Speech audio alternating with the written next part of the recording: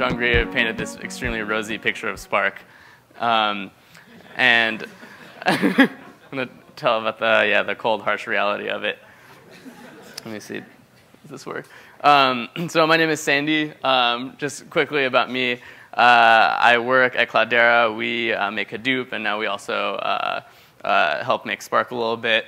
I do data science there. I sort of led our initial Spark development. Before that, I was making Hadoop stuff. So before I start, raise your hand if you ever tried to write a Spark job.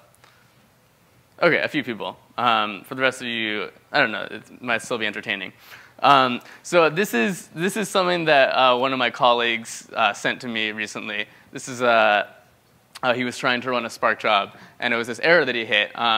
And there seemed to be, there's this IWC character who comes up a lot, and then there's a lot of money and anonymous fun. So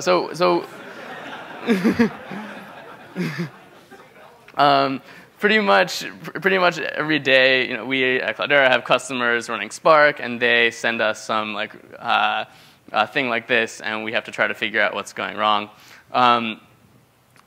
Spark, you know about it so far. So I like to sort of optimistically look at these errors as sort of like manholes. And manholes in the sense that they're just hanging out. You don't really notice them until something really crazy happens. And it sucks that the manhole explodes, but also you have this nice little portal into the internals of the Earth, and you get to sort of go down there and use it as an opportunity to understand what's going on.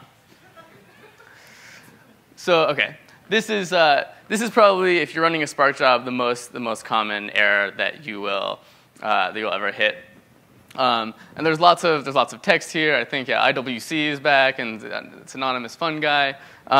So what's actually happening here? If we cut away some of the cruft, we get this. And in particular, there are these there's three words at the top that seem very important. And what's interesting about these words is that when you actually write a Spark job, as we saw before, beautifully demonstrated by Jean-Gris, you see a lot of words, but these words are not any of those words. Yet they seem to be very important to why your day is being ruined. So let's dive a little bit into what they actually mean and what's going on. So here's sort of your canonical, really simple Spark program. You're reading a text file. You're filtering out every line that does not start with banana, and then you're counting the number of lines there. So those top two lines where you read the text file and you do this filter, there you're sort of defining these logical operations that describe the flow of what to do with your data. By the time that those two top lines have finished executing, nothing has actually happened on your cluster. No distributed computation has taken place. Finally, you say, OK, I have this logical flow of how to transform a data set. Now I want to ask it a question. I want to count the number of elements in it. And as soon as you do that, Spark gets its act together. It marshals all of its resources and says, I'm going to execute this. To execute what Spark calls an action, it creates a job. A Spark job is composed of a bunch of stages. And each stage is composed of a bunch of tasks. Within each stage, you're running the same program, the same kind of computation on a bunch of different pieces of data. And each task is the little bit of execution that's running that same program on a little bit of the data, on one of the partitions, as we saw earlier. So you'll have one stage. It'll compute a bunch of stuff on each partition of the data through all of its tasks. And then its outputs will possibly go to another stage, which will compute other stuff. So how do you decide? How do you go from a program like this and decide what your stages are going to be? What the heck is a stage? It's not that. Spoiler alert. So So here's a sort of simple Spark program. Again, we're taking a text file in persistent storage. We're defining some sort of transformation on it. We're defining a filter on that, and it creates this sort of linear pipeline of operators. Suppose at the same time we want to do sort of the same thing, but on a different data set. And here we're saying let's read some file in some arbitrary format normally used to store files in Hadoop. Let's do some sort of grouping. In Spark, a group by key is you say, take all of the, you assume that every element in your data set is a key value pair, and you want to put everything with the same key next to each other so you can do something and act on all the values that correspond to a particular key. Let's say, for example, you're trying to count all the count the number of occurrences of words in a corpus, and you want your key would be the word, and you put all this stuff with that same word next to each other. So here we have another sort of pipeline of transformations, and then last of all, we create this third RDD, this third sort of logical description of what we want to do with our data, based on the original two RDDs, and then transform it again. Finally, we decide we want to do something with this third RDD. We want to collect it. We want to bring it back to the driver, bring it back so that we can look at it ourselves and maybe try to figure out what to do next. So when we do this, Spark looks back and it says, this final RDD, this final map, what are all of the operations that we need to compute our final result? And it looks at this, this big, it's called a DAG, a directed acyclic graph of operators. And these are all the operators that the final result depends on.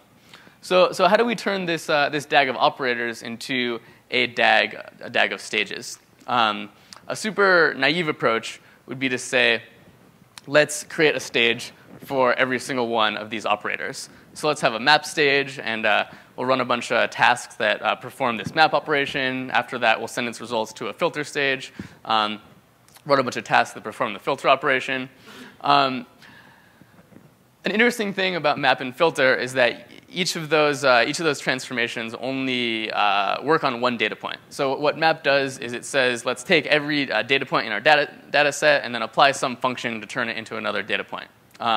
Filter says, let's take every data set in our data set and apply some sort of predicate.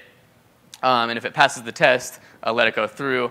Otherwise, don't let it go through. So the interesting thing about these map and filter operations is that the output of them only depends on the subset of data that was in the same partition as them.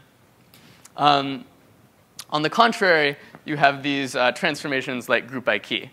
The crazy thing about group by key is for a particular output record, which is a key and all the values that correspond to that key in the input data set, the input records that lead to it, that determine that output record, could reside in partitions all the way in different wide parts of the cluster, in a bunch of different partitions. So to be able to actually do this computation and produce the output of this group by key transformation, you need to do what Spark calls a shuffle. You need to figure out which pieces of data need to go next to each other in which partitions, and then you need to do this big operation where you send a bunch of data across the network and match things up that should go with each other. So the places that you need to define the boundaries of stages and how you figure out what goes in a stage is based on these shuffle operations. So here's the stage overlay of what this job looks like. Our reading the text file, applying our map transformation or filter transformation can all go in one stage because you can basically pipeline these operations within a partition.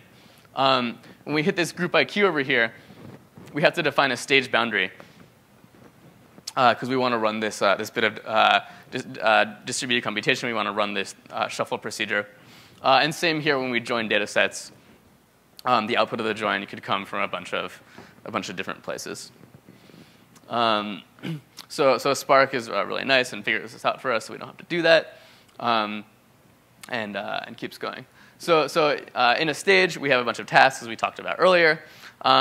Sometimes when you run a task, it will fail. There are lots of different reasons a task could fail. The node that it's running on could lose power. It could die. You could hit some sort of exception from user code. So if a task fails once, Spark will say, OK, maybe it was like some sort of freak occurrence. Let's try it again. If a task fails 4 times, Spark thinks it's probably not Spark's fault. It's probably the task's fault. Or at least it's not a random occurrence. So at that point, Spark will say we can't get this task to complete. Without this task completing, we can't get this stage to complete. And without the stage completing, we can't complete this job that we were trying in the first place that triggered it. So that's where we get this message that we saw before. This job was aborted because the stage was aborted. The stage died because the task died. And the task, after this sort of confusing bit, it shows us the exception that caused the task failure. In this case, this was my fault. I tried to divide by 0. Pretty good reason for a job to fail. And here we go. How are we doing on time, Jeremy? A couple minutes. OK. Let's see. Let's go to some interesting stuff. OK. Sometimes your job does not die, but sometimes it takes a really long time, and you're stuck waiting for it. Why is this? A couple of the reasons this could happen. Garbage collection stalls. Because Spark is a distributed system that runs on the Java virtual machine, there's this constant thing that's happening in the background where as it releases resources, a thread has to come and pick them up and clean them up so they can be reused for objects later in time. There are a lot of ways in Spark that you can make this go bad. This is a little snapshot from the Spark UI. It shows you all the tasks that were running in a particular stage. And you'll notice very suspiciously that each task here is taking 11 to 13 hours, but it's spending about 10 hours in garbage collection. So that's a lot of time. It's a lot of time wasted. Another thing that can happen, too much spilling.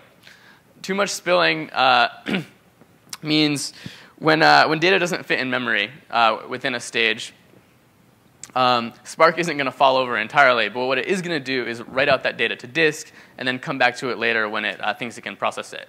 Writing things out to disk is very time-consuming. There's all sorts of contention issues that can occur and that will lead your job to be slow. So I don't think we have time. There's all these really cool, interesting reasons why this happens. The one thing you should remember from this talk, if your Spark job is going slow, there's this num partitions argument, and you should just try making it bigger and bigger and bigger. Really,